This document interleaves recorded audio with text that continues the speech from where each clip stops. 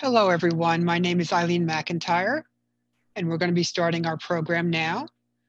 To introduce the program, first we'll hear from Deirdre Anderson on behalf of the Hingham Historical Society. Deirdre? Welcome, everyone. Thank you, Eileen. Welcome to our 6th lecture and our 7th event in the Benjamin Lincoln World Lecture Series, which has been running since September, and many of you have joined us since that time.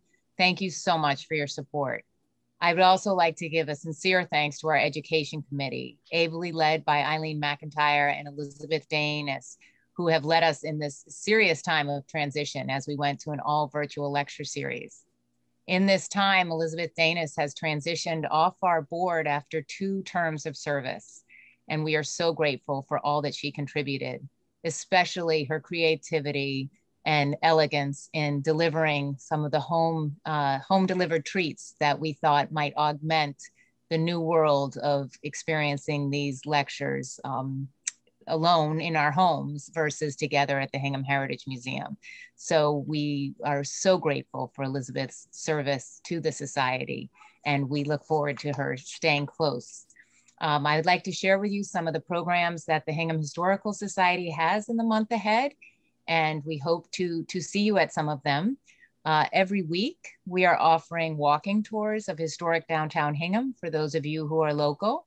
We depart the Hingham Heritage Museum on Thursdays and Fridays at 3 p.m. You can also tune in to our virtual tours of Old Ordinary at 1 p.m. on Saturdays. We also have on exhibition at the Hingham Heritage Museum, Picturing Hingham, the art of Louis and Beatrice Baxter Ryle. Some wonderful familiar Hingham scenes, as well as some not so familiar scenes that we welcome you to come and see on Fridays and Saturdays from 11 to 3 p.m. We also welcome you. Yesterday was our inaugural Springham. We wanted to welcome the world back in a vaccinated way and be nimble. And so we are launching a concert series every Saturday from 2 to 5 p.m. at the Hingham Heritage Museum.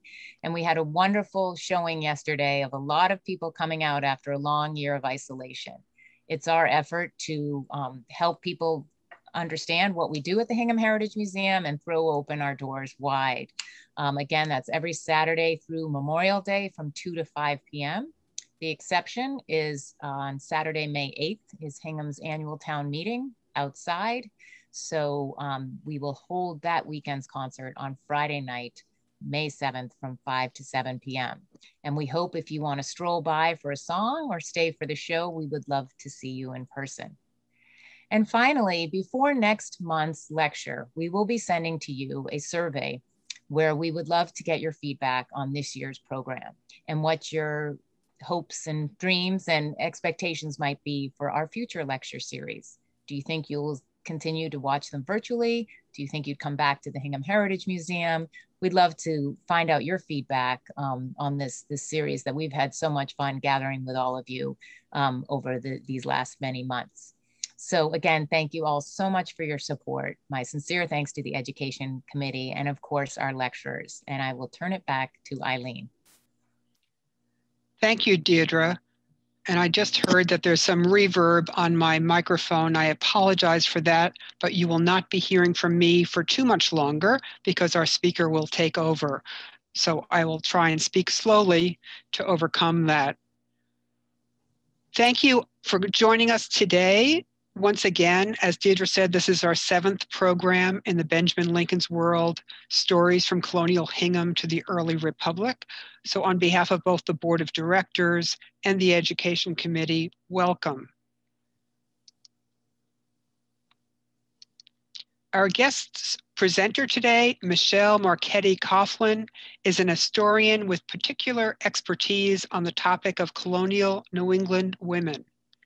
In earlier programs in our Benjamin Lincoln's World series about colonial education and home-based beer making, for example, we have heard tantalizing clues about the lifestyles and far-ranging responsibilities of colonial women.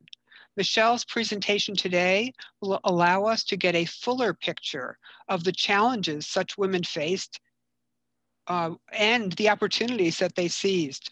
Michelle is the author of 2 biographies, one about the life and writings of Mehetabel Chandler Coit, and her most recent book about the life of Penelope Winslow, who became one of the most influential women in Plymouth Colony. Historian Rebecca Fraser has said of this work, quote, "With exemplary scholarship, Michelle Marchetti Coughlin's rich and fascinating book uncovers the hidden truth about Plymouth Colony's First Lady, the complex Penelope Pelham Winslow," end quote. If you're interested in reading either of Michelle's books, just click on the links that were provided in the email you received with the Zoom code today. Michelle also is guest curator for the current exhibit at the Pilgrim Hall Museum titled Path Founders, Women of Plymouth. The exhibit resets the 400 years since the Pilgrims settled in Plymouth by focusing on the lives and legacies of path-founding women. As we all get vaccinated, this sounds like a great reason to drive down to Plymouth. Well, at the conclusion of Michelle's formal remarks, which should run about 40 minutes, we will have time to respond to questions from the audience. So please submit questions at any time during the program by using the Q&A feature on Zoom, which is a button you should see at the bottom of your Zoom screen. And now I welcome Michelle Marchetti Coughlin. Michelle. Great. Thank you so much, Eileen. And thank you, Deirdre. And thank you to the Hingham Historical Society. And I'm going to share my screen. There we go. And thank you, thank you everyone for joining us today. I really appreciate it.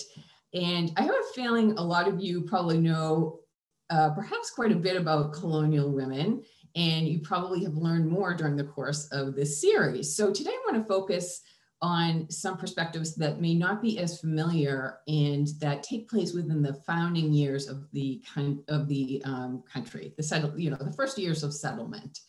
So all women in colonial America lived under a system of patriarchy in which their actions were constrained because of their gender. And when a woman got married, for example, she lived under an English tradition of coverture, and she became known as a femme covert, literally a covered woman. And her legal identity, her very personhood were subsumed by those of her husband. But within these constraints, there existed an astonishing range of experiences for women, despite that depended on their race, their ethnicity, their religion, their socioeconomic status, where they lived, and what exact time period they lived in. And historians have really only just begun to plumb the depth and the range of these experiences in the past few decades. It really took the women's movement of the 1960s to get women's history going, and also the development of social history, which stressed the importance of researching the experiences of all people, not just white male leaders. So today I'm focusing on New England women, just for the sake of time, because there, as I said, there are such a range of experiences to look into, but I'm talking about New England women, and I'm going to start by introducing you to this woman here. Actually, she's a girl. Her name is Mary Mason, and she is Abigail Adams's great grandmother. And when I saw this picture, as I serve on the board of the Abigail Adams birthplace, and I saw this picture, I became intrigued by who this person was. I discovered she actually married the Reverend John Norton, the first minister at the newly built Old Ship Meeting House in 1681. And she and John they're really a very fascinating couple. I ended up writing an article about them, and I'm going to talk a little bit about them today. And it's another strange little coincidence. I discovered that just recently that Mary and John's son, another John, was the first, their son was the first husband of Benjamin Lincoln's mother. So his mother had another husband before she married his father. So anyway, I'm going to segue into this story by talking about childhood. And here are some other portraits of Mary Mason's siblings. They were painted by the same artist in 1670. We don't know who the artist was, but I want to start by talking about childhood by addressing some lingering notions we have about colonial childhood, that there really wasn't a childhood. The children didn't really experience the childhood in the way that we know it today. That's absolutely true, but children were allowed to play and have fun. And I think part of this perception about what childhood was like developed as a result of some stereotypes, lingering stereotypes we have about the Puritans. And so of course, early New England was a Puritan society. And to just give a quick recap, we know that Plymouth Colony, founded in 1620, was settled by the Pilgrims, the people we know as the Pilgrims. They wanted to oversimplify, they wanted to separate from the church, the established Church of England. The Puritans wanted to purify that church. The two groups, the Pilgrims and the Puritans, had many views in common. And so they both have gotten kind of a bad rap for not being fun people. We think of them as very sober, repressive, and it's really not the case. I'm really going to try and shed a little bit more light on that in the course of this talk. But so, for example, fun. The Puritans were not against fun, but they believed that everything should be done in moderation. They really appreciated all the good things in life as gifts from God. So they liked good food, they liked to drink, they liked to socialize. They only had a problem when those things were abused, because they thought that it was a sin against God because you're abusing this gift. And also it was undermining this society, this godly society they were trying so hard to build. So the Puritans also believed that everyone should have a direct relationship with God as mediated through scripture. So as a result, reading became very important in literacy because they believed everyone should be able to read the Bible. So this was a very well-read society. Boys as well as girls went to school, learned how to read. They often started out by going to dame schools, which were so called because they were taught by women in their homes. And then boys often went ahead to a grammar school. Sometimes girls did too, but that wasn't typical. Boys would get additional education. Girls would get typically would get any additional education at home from their own mother. And this additional education would include writing, because it was at the time it was believed that everyone should be able to read, even servants and enslaved people, so they could read the Bible. But writing was looked upon as a specialized job-related skill that really wasn't necessary for girls to learn. So those girls that did learn how to write learned from their mother. But so women were very involved in education, as I mentioned, as teachers in the dame schools. And I'm going to just show you a couple of excerpts here. This is a great quote from the will of Deacon Samuel Fuller of Plymouth. As early as 1633, he's saying in his will he wants both his son and his daughter to go to school with Mrs. Hicks. So she's clearly running a school in her home.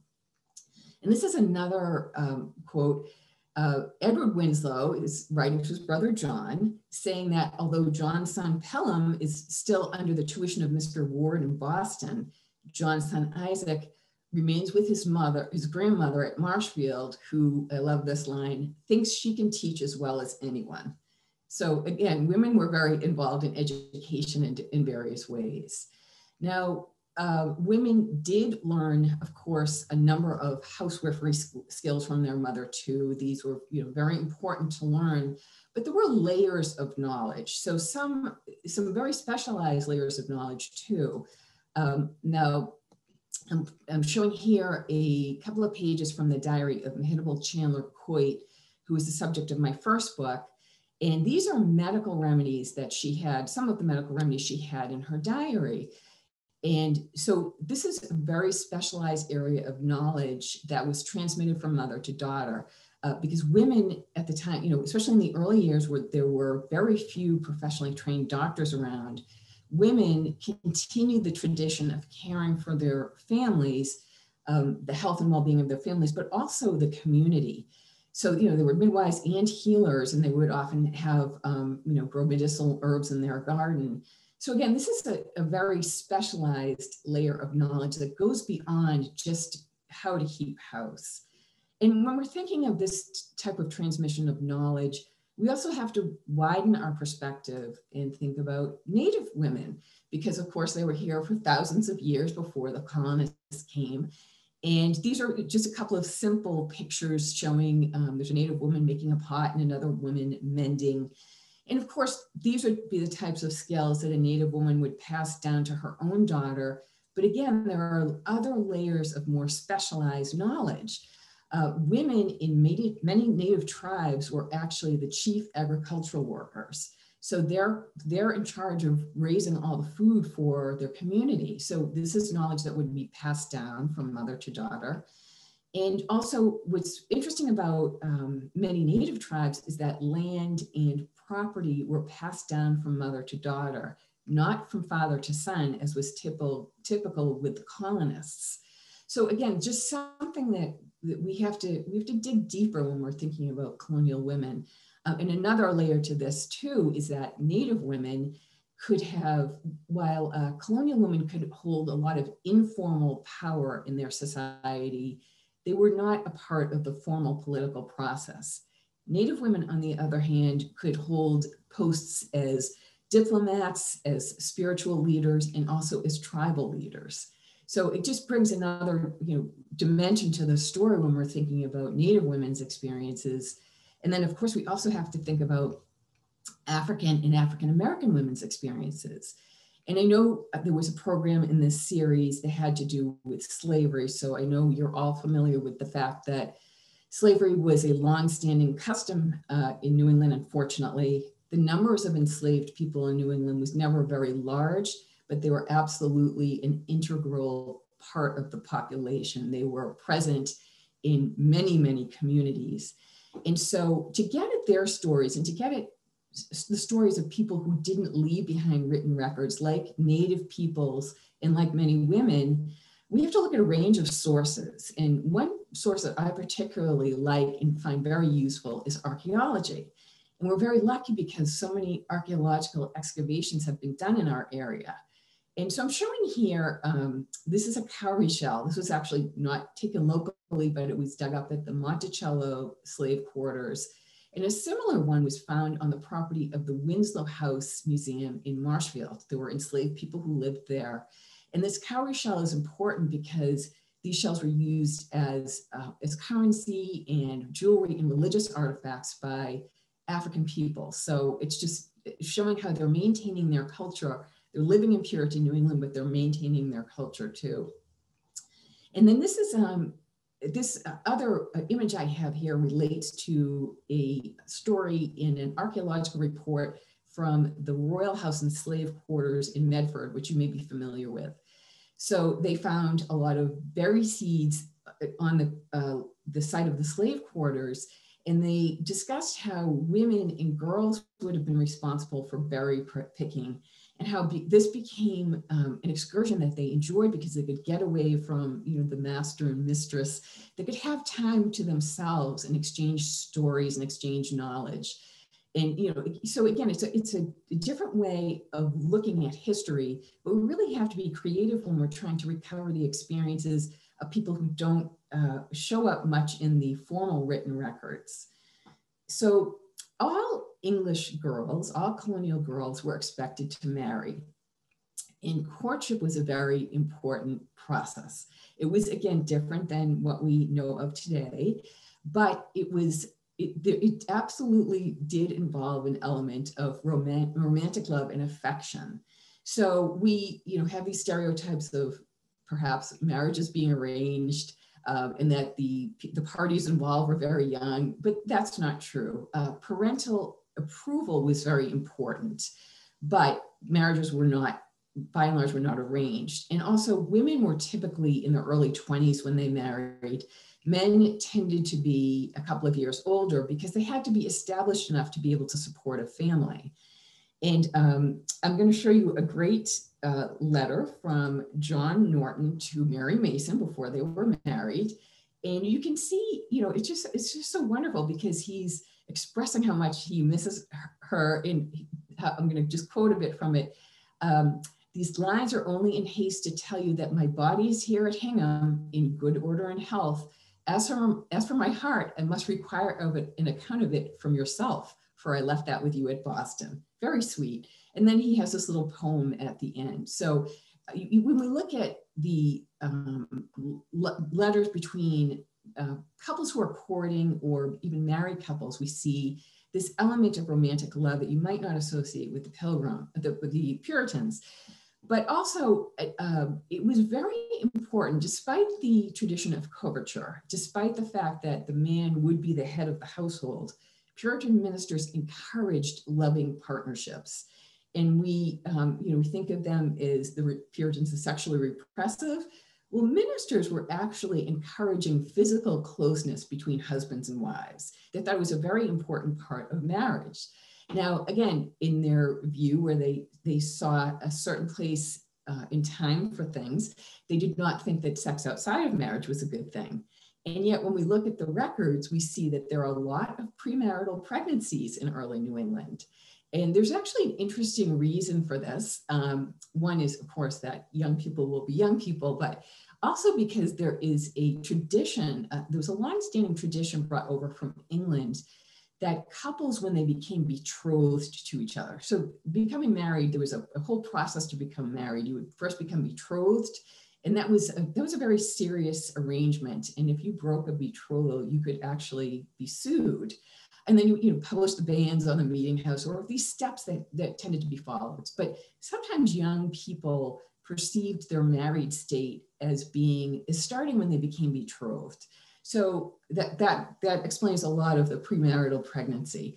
And also couples who were found guilty of this were typically, they were censured for this, but then it didn't cause any lasting repercussions, any lasting negative damage to their reputations. And again, this is another important facet of early New England society, is that the standards were high. And if you transgressed, you would be called to account for it.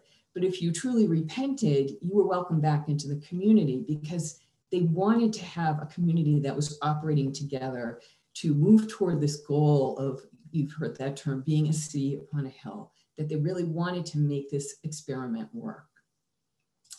So here's some great portraits. Now, this is Penelope Winslow on the left.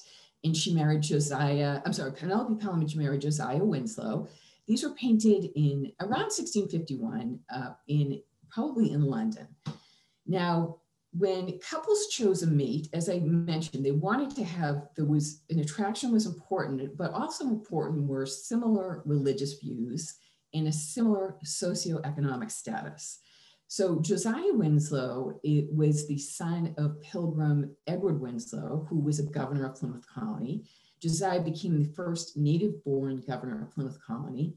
And Penelope Winslow was born in England, and she was a member of the English gentry. In fact, her third great-grandmother was Mary Boleyn, whom you may have heard referred to as the other Boleyn girl.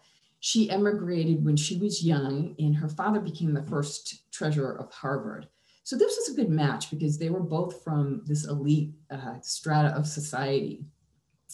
I want to take a minute to point out the clothing that they're wearing. Again, we have these stereotypical views of Puritans wearing black. Well, Josiah's wearing black here, but that's because he wants to display his wealth, because black is a very expensive dye.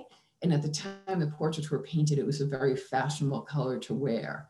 And you can see he's offsetting his black with a white starched collar and a gold tassel. And Penelope, she doesn't look like probably what you envision as a Puritan woman looking like. She's dressing according to her status. Status was so important at this time period in the 17th century and early 18th century, that a high-ranking woman could potentially wield more power than a low-ranking propertyless man. So this is a time before gender is the all-defining element of a woman's life.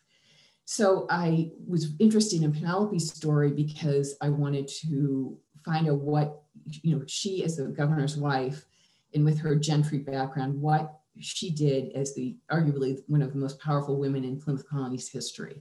So again, this is something that is not as well known about this, the status being so important that it trumped gender, and it could trump gender in a woman's life. Now, of course, one of the primary events of a marriage would result in motherhood. This is another great early portrait. This is perhaps done by the same portrait who did the Mason children. And I'm showing, just wanted to show these other pictures here. So we have the cradle that Susanna White is supposed to have brought over on the Mayflower for her son Peregrine, whom she gave birth to in Provincetown Harbor. Peregrine was the first English child born in New England. And then we have Josiah Winslow's baby shoes. So motherhood, if a woman gets married in her early 20s, and women typically had children every couple of years, their childbearing years could last decades. In fact, they could be having their final children when their oldest children are starting their own families. And of course, motherhood did involve dangers. It was dangerous to go through childbirth, and women were afraid of this, and they prepared themselves for this. Women typically, though, did have large families. I think in the first generation, native-born generation in Plymouth, I think women had an average of 7 children. It increased to 8 children the next generation and 9 the following generation. And kinship and family were very important. Not just your nuclear family, but also your extended kinship network, not just because they're your relatives and you love them, but because they're helpful with social connections, and they're also helpful with economic connections. And so this isn't just true with the colonists, it's also true. Kinship networks were very important for Native peoples and African peoples too. So unfortunately, for Native peoples, these connections were disrupted by warfare that broke out. And then, some Native peoples were sold into slavery, and many were displaced, lost their traditional lands. And for African peoples, of course, they had the most fragile family system because spouses often did not typically belong to the same owner. And their children, would go with the mother, but could be sold away. So the spouses could be sold away from each other. The children could be sold away. And this is really evident too. It's very sad to see in early Boston newspapers. So, but the Puritan family was thriving during this time period. Despite there was a high rate of childhood mortality. I think basically 1 in 10 children might not survive. If you were in an urban area, it could be as high as 3 in 10. And this is because of illness. But there were other dangers for children. And Mehitable Chandler Coit actually, on one of the pages in her diary, she went to the trouble to record the exact date that her children had met with accidents. So we have her son Billy fell into a cove and was almost drowned. Her daughter Martha's foot was burned with a warming pan. And then her husband owned a shipyard. And so her son Thomas was at the shipyard. A plank fell on him, but he got no great matter of hurt, so that was good. But sadly, she did lose children, and she records that here. Her son Samuel died when he was 4. Her son Thomas died when he was in his early 20s, and her daughter Elizabeth died when she was in her early 20s. So, just very sad, but we also have this perception that parents perhaps were not as attached to their children because they knew the dangers. But I don't really think that's the case. I think they absolutely understood the dangers and that they might lose children. But you see in letters, in other references from the period, when someone loses a child, it's devastating to them. So religion. So I have to show here Old Meeting House in Hingham, which is believed to be the oldest Puritan meeting house in continuous operation. Now, I talked a bit about religion, obviously, but to further explore the importance of Puritan religion to people's lives, we have to set it up by saying how the Puritans believed that everyone was preordained either for salvation, going to heaven, or damnation, going to hell. and you could never know which your fate was. So you had to keep trying to receive God's grace. You had to keep pursuing you had to pray, and you had to be very introspective. And you also wanted to become a full member of the church if you could. And to become a full member of the church, you had to undergo a conversion experience. And this was an experience of having received God's grace. And you would have to describe this experience to your minister and perhaps the whole congregation. And I have some records here, just a couple of records from the First Church of Boston. And this first set from 1633, I highlighted because of these 4 women who were admitted, 2 of them are maidservants. And then the second set here, we have Jane, described as a Negro. She may have been an enslaved person. So I want to highlight how church membership was available to all people. But I also want to, again, just dive a little bit deeper. Church membership gave women status, but also it gave them a little room to carve out some time for themselves, because women were supposed to be engaged, as I said, in reading scripture, in soul searching, in praying. And so you can kind of see how women might use that time, to get a few minutes alone to just collect their thoughts. And I'm not undermining their commitment to their religion. I'm just looking at the reality of, what they experienced on a daily basis. And again, to look at that reality. So despite a woman's commitment to the Puritan religion, it was very common for them to maintain folk beliefs. That they coexisted alongside these mainstream, or they weren't mainstream, but the Puritan Christian beliefs.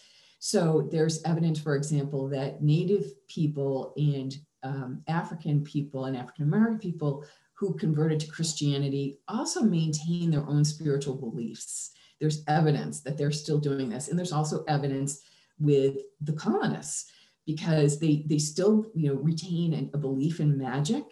That's why you'll see sometimes a hex mark on an old house, or Mehitable Chandler Quaid has a couple of magical remedies in her diary. So they just held on to these folk traditions too. So it was, it's just so fascinating to me that they coexisted, these 2 strains of belief. Mehitable Quaid's mother went to the trouble of writing down an autobiographical account of her trying to find grace. She talks about all of these challenges and challenging situations she had to overcome in her life. And so this is just an excerpt from a poem she wrote. It's actually 64 pages. So women, again, were very literate. They're very thoughtful. There are other examples of this type of poetry, but not 64 pages. This is unusual. But so again, this is a very interesting and important document from early America. Now, women in the Baptist and Quaker churches could actually hold more power than women in the Puritan church. The Baptist and Quaker movements were lay-led movements, so they were not as keyed into ministerial authority. And the Baptists believed it was acceptable for women to speak during church meetings, and they included women in church government. The Quakers allowed women to preach. They considered marriage an equal partnership, and they enabled women to participate in church government.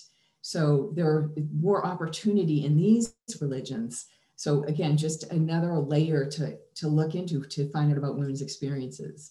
Now, if you've gone to a living history museum or a historic site, odds are at one time you've seen a woman, a reenactor dressed in period garb, doing one of these activities. And one public historian notably said that when you leave those types of venues, sometimes you come away with a much better idea of how to make soap or candles than you do about an actual woman's life. And so again, I think it's important to dig deeper. So women worked a lot. Yes, their days were full of work. Even women in the upper classes in the early years, they had servants, but again, there were not the extent of luxury items that would develop later in the period. But at this time, we have to think that this is a pre-industrial period, it's pre-revolution, the Industrial Revolution. And so men are not leaving the home to go to work. They're not going to offices. They're conducting their business from the home. And it was perceived as a woman's responsibility to act as a, quote, deputy husband, to help her husband with this work when necessary. So women were expected to be cognizant of their husband's trade or business, because they would have to step in if need be. So if a man is traveling, and we have examples of this on a very dramatic scale during the Revolution, when Abigail Adams's husband is off with the war effort. And of course, Mary Cushing Lincoln's husband, Benjamin Lincoln, is off. And so these women have to pitch in, they have to oversee the farmlands and the property. And in fact, was an interesting quote about Mary Cushing Lincoln. A letter written following the Revolution said that Benjamin Lincoln kept checking, the visitors saw Benjamin Lincoln kept checking in with Mary about farm matters. And the author of the letter thought that this showed that Mary was the real master of the house, which is kind of a snarky comment, but she'd been overseeing it for years while he was gone. But just those are dramatic experiences when a man's gone at war. But on a daily basis, there were plenty of opportunities where a woman just had to pitch in with her husband's business. If he's out traveling, if he's sick or incapacitated, many women kept accounts. And there were other ways too. So this example on the left, Elizabeth Cameron White, this is just one example of a woman who ran a tavern with her husband. This is very common. And we just think about that environment too. So we have this perception of women being at home. The domestic sphere is the woman's sphere. But really, this wasn't entirely the case in the early colonial period. Yes, the woman was responsible for the household work, but there was lots of traveling she would have to do too. She was very involved in the community because the household could not produce everything it needed. That it's a myth about a household that was self-sustaining, because no household could do that. So people were trading, and they were going to the market, and there's lots of travel. You read about people traveling all the time to conduct business or see relatives or friends. And thinking about a tavern environment, I think, is really interesting, because it's not just for your neighbors coming in, and you're not just hearing about community gossip, but there were travelers coming in bringing news. And the colonial period was such a dramatic time period. There's so much going on. There are wars and political developments and social change. So there's lots of events going on, and women cared about what was going on in the wider world. And a tavern would be a perfect place to hear about that for a tavern keeper.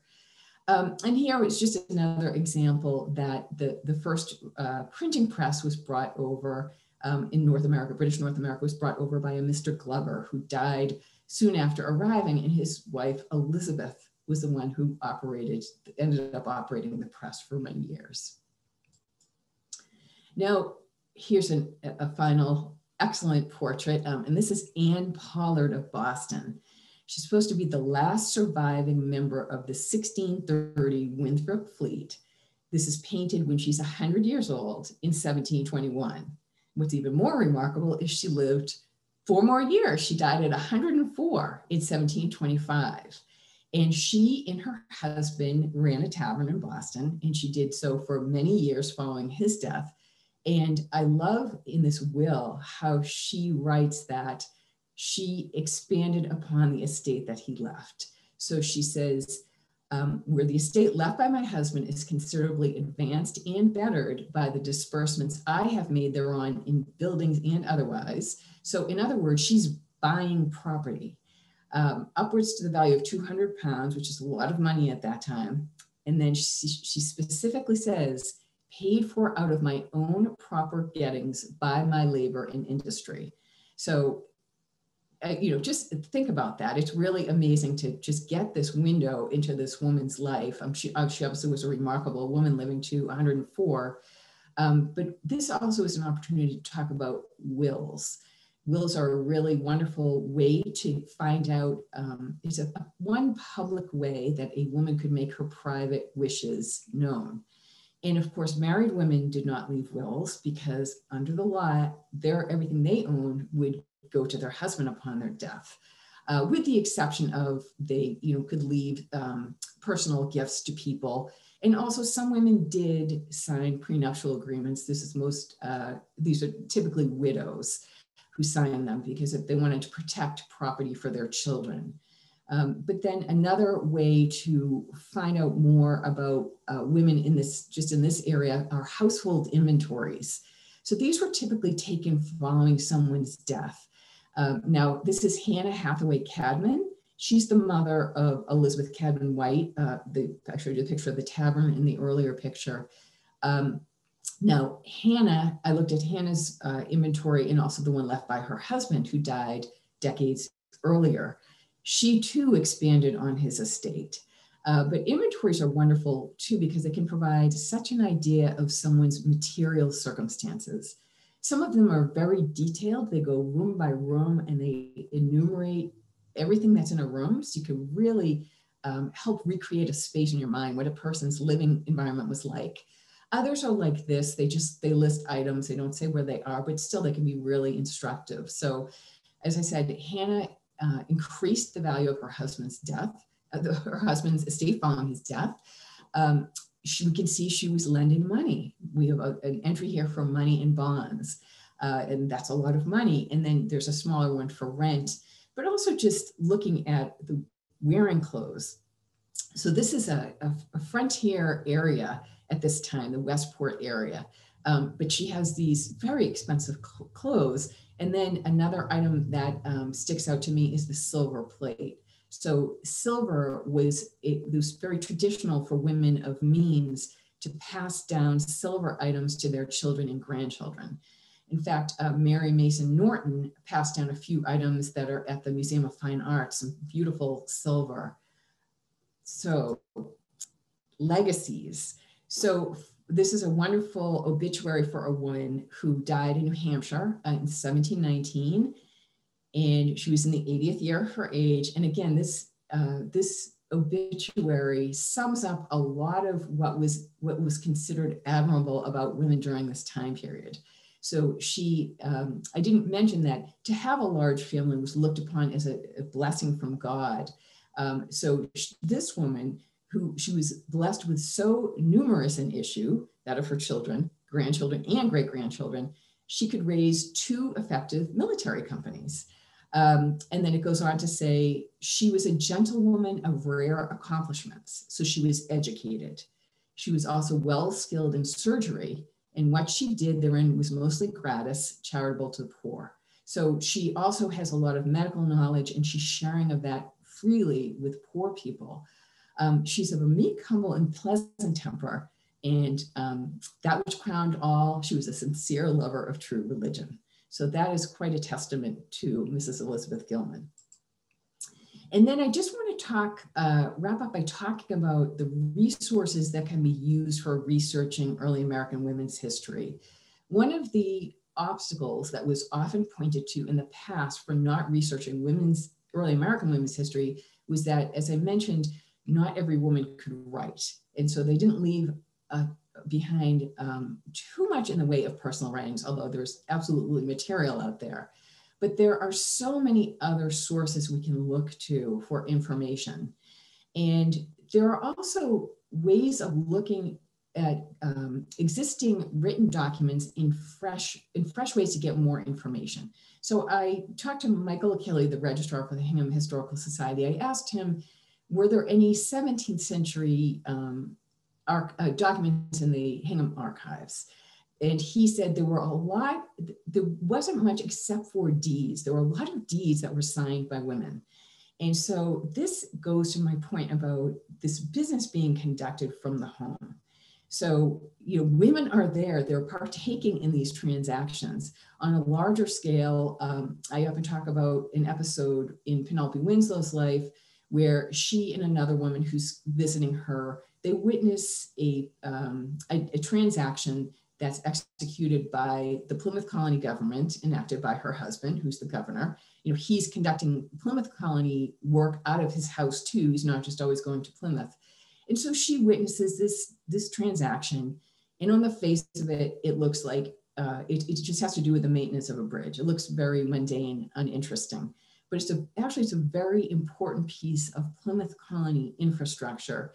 And it really just demonstrates how women are really physically helping build the colony from the ground up. And so I just want to conclude by telling you a little bit about my current project. So I became so interested in the Penelope Winslow's story as far as how, as like the highest ranking woman in the colony, how she used that power and influence. I decided to look at the first ladies, the colonial governors' wives of the other original 13 colonies, and see how they used how they leveraged their position to acquire personal goals, but also public goals. And I'm finding lots of evidence of how women really changed the course of history in the colonies by interacting with what was going on. And I'm also looking at their contemporaries amongst Native women tribal leaders, and also the wives of what were known as Black governors. So in early New England, there was a tradition within Black communities of electing a governor. And so this person would mediate disputes and act as an intermediary with the white community. And it was a very respected position to hold. So I'm wondering what kind of influence their wives were able to exert. And so I just want to end by giving you a 2-minute kind of elevator speech for what I think is the value in this work. So I think everyone has probably heard about William Penn being the founder of Pennsylvania. But probably fewer people know that William Penn suffered a series of strokes and was unable to govern. So his wife, Hannah, was the acting governor for the final 6 years of his life. And then following his death, she was the executrix of his will. So she remained acting governor for the 8 years until she died. The title was proprietor, it wasn't governor. And she wasn't governing by herself. There was a legislature. But during this time, she was able to maintain relations with local tribes. She protected Quakers' rights. And she ensured that Pennsylvania, which was known as a peaceable kingdom, because it allowed for a diversity of ethnicities and religions, she enabled this to survive. And I have to say that there has not been a female governor in Pennsylvania since Hannah Penn. So I think this work has some relevance. So thank you very much, and I'd be very happy to take questions. Thank you so much, Michelle. Fascinating, and I've only started one of your books, but I'm eager to get deeper into each of them. I encourage everyone to ask questions using the Q&A feature. I want to get started with a couple though. You mentioned these folk traditions that while these were Puritan women, that in many cases they were holding on to folk traditions, including magic. Later, you mentioned a woman who was a surgeon helping the poor. I'm just wondering if any of this information about treating illness became mainstream, that was, maintained and handed down by women, if some of that became mainstream. Yeah, yes, it was. These medical remedies were well known and they were widely used. And I think it seems like families tend to have their own twist on things too. They had their favored remedies for particular ailments. But yes, it was absolutely mainstream. And as far as the magic, so that would have been frowned on by the ministers, but they too had a different, it's kind of like a pre-modern worldview in a way. So for example, in Hannibal Coit's diary, she has one strange item: the tooth of a dead man carried about you will ease pain.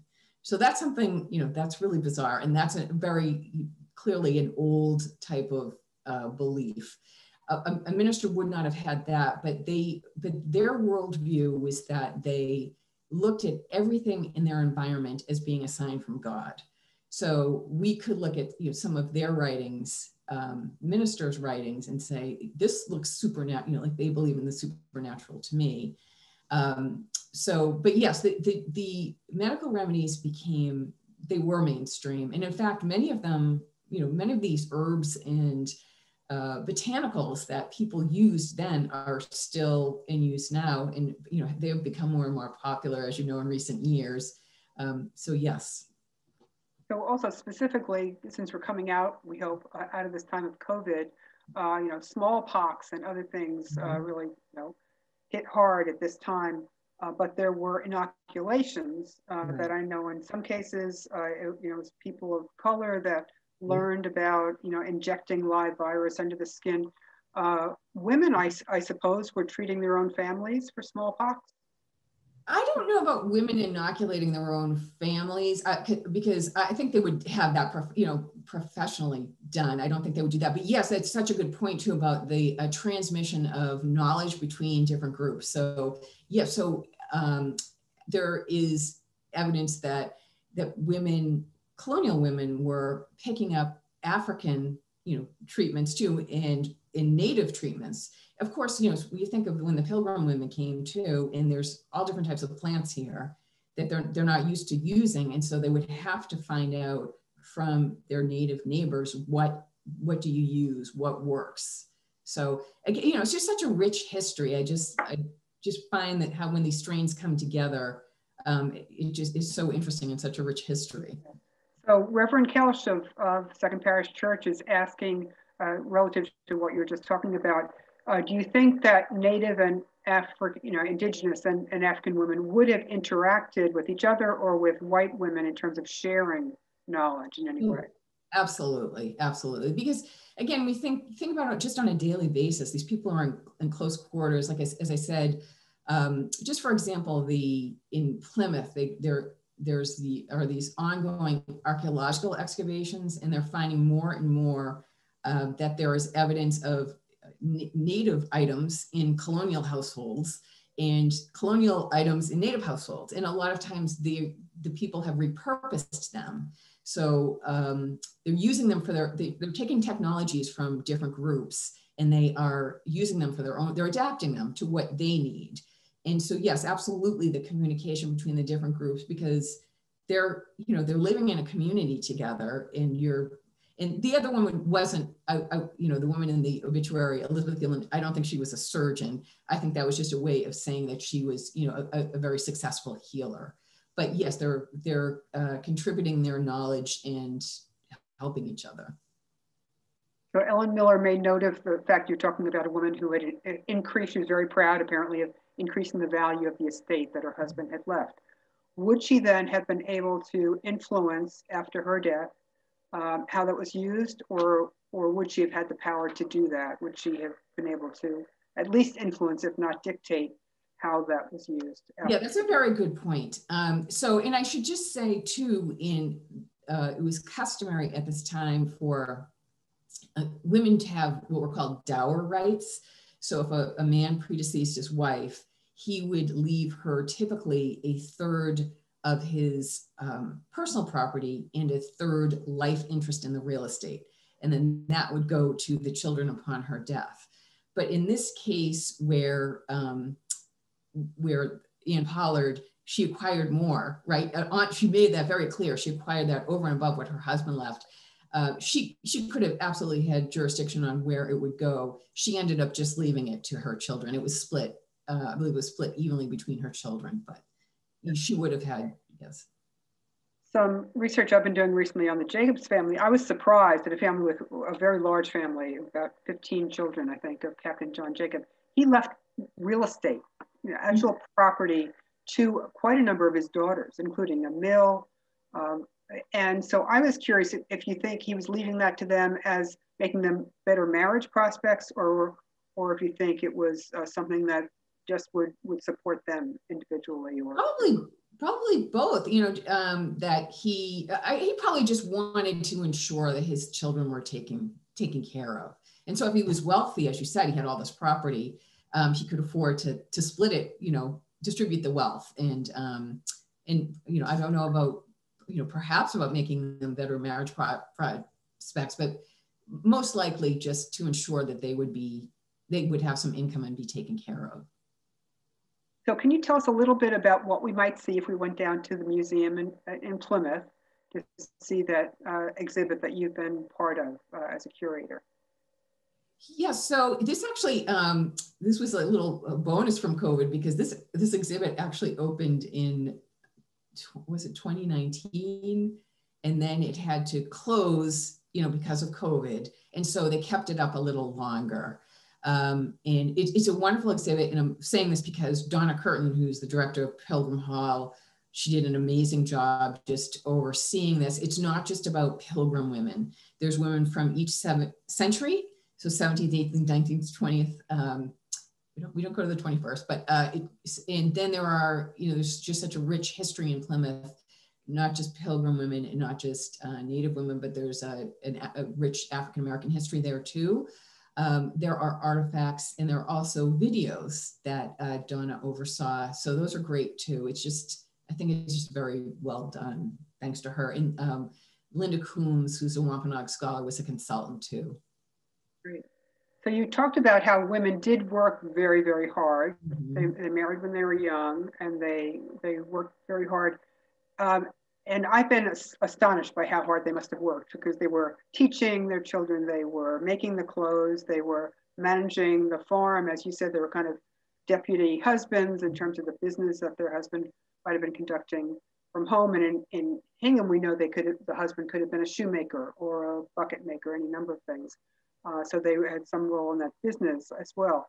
So, and yet some of them lived relatively long lives. And I was wondering if you had any clue about whether it's diet or how much exercise they were getting because of all the work they did, any clues about why you think they maintained their health with these large families and all these duties?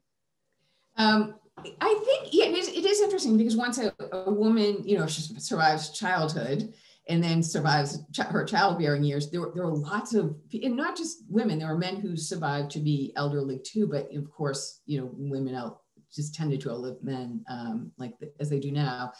I think that, I don't know why. I mean, it was, the environment was pretty healthy. If you're not living in a city, as I said, disease was really the number one cause of death. And so if you're not living in a congested area, you don't have to worry about disease as much. So I think just that, I don't know, the good New England diet and clean, healthy air, Yeah, so they're probably eating a lot of grains, I guess. Would they have been eating, the kinds of things we think are healthy now, greens? And... I think it really depends on the season for sure. And, I think just generally, it was just a healthier environment. So I don't think their diet was particularly healthy. I don't think it was that, when you go back, how they have studies now about people who live long lives, and some of them can be in rural areas, and they're eating lots of greens. I don't think it was that. I think it was just a healthier environment. So today we have advances, for example, we have advances in medical care, but then we also have problems with our environment, right? That impacts our health. So it's just a little bit, I think, of a balance. Have you uncovered information about how women made the cloth from which they had to make the clothes? Was it one particular fabric, or was there a range? They used imported cloth? Did they have to make everything? Oh, yeah. So I think a lot of people, especially in the early years, were importing because, again, it's time. As I said, we have the myth of the self-sufficient household.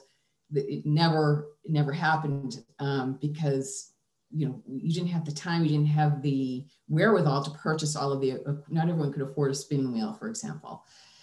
So they purchased a lot of their clothing in material. Oh, I see another question. You can go very deep into that topic of textile history. That's not my specialty, but you can absolutely go. There's a very full body of scholarship on clothing and fashion and just textile history, as I said, from that time period. But that's not something that I myself have dug too deeply into. Sure.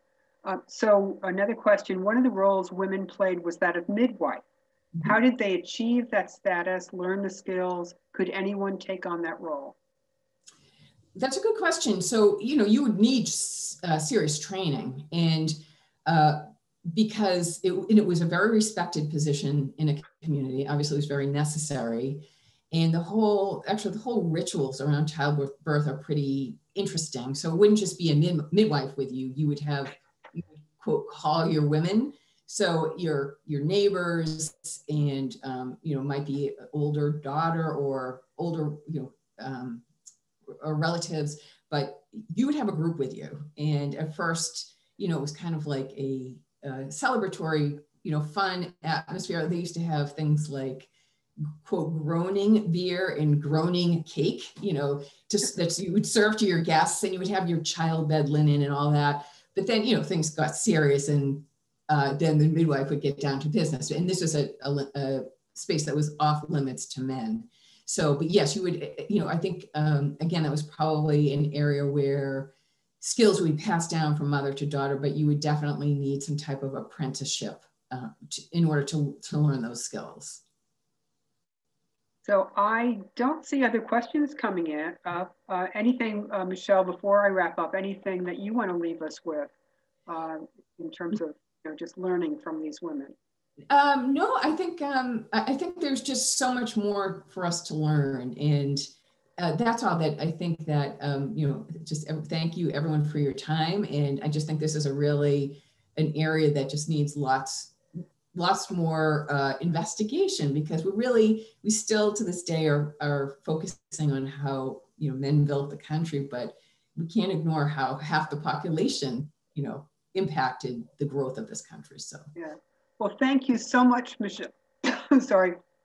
All right, thank you. Certainly been enlightening and enjoyable hearing about not just the specific women that you've written about, but other women that you're aware of through your research. And thank you to the attentive audience today. We really appreciate you joining all of these sessions. I just have a few reminders before we end the program.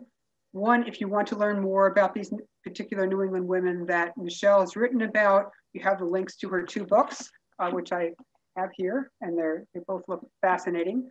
Also, if you want to plan a visit to the exhibit now showing at the Pilgrim Hall Museum, apparently that's going to run through June, and that's called Pathfinders Women of Plymouth.